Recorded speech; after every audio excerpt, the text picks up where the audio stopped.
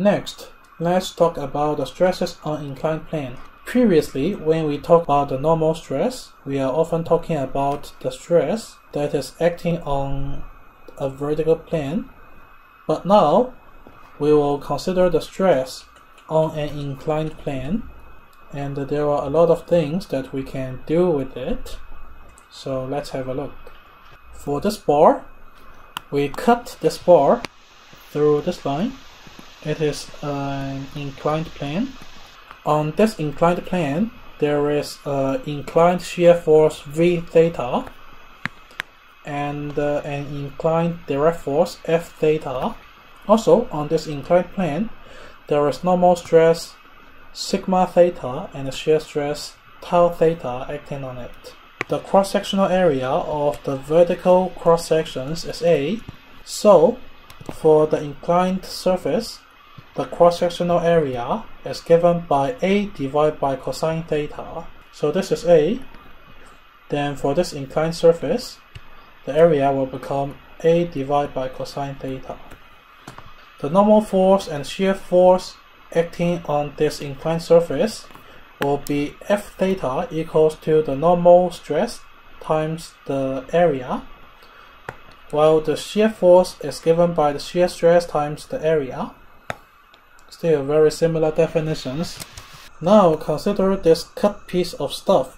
On this piece of material, there is a transverse load P pointing leftward, and for this inclined plane, there are two forces, namely V theta and F theta. By statics, we decompose those two forces into vertical and horizontal directions. Firstly, we have to know what is theta. For F theta, theta is located here.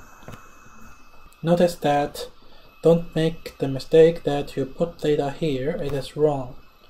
We derive it by taking this angle as theta. Now consider the horizontal direction.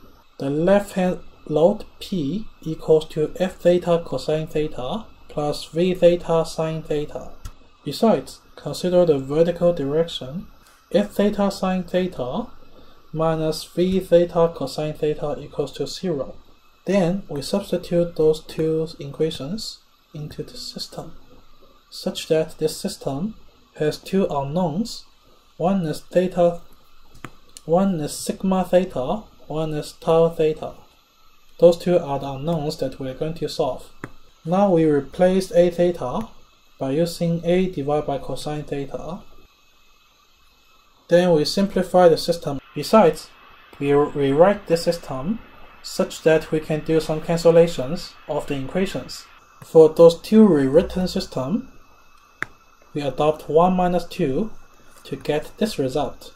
Besides, by this rewritten system, we have the direct stress of the inclined plane. Finally, we see those two important results. Direct stress on inclined plane is given by P cosine squared theta divided by A, while shear stress on inclined plane is given by P cosine theta sine theta divided by A. We can explore a little bit on those two equations. In solid mechanics applications, we don't want a material to fracture.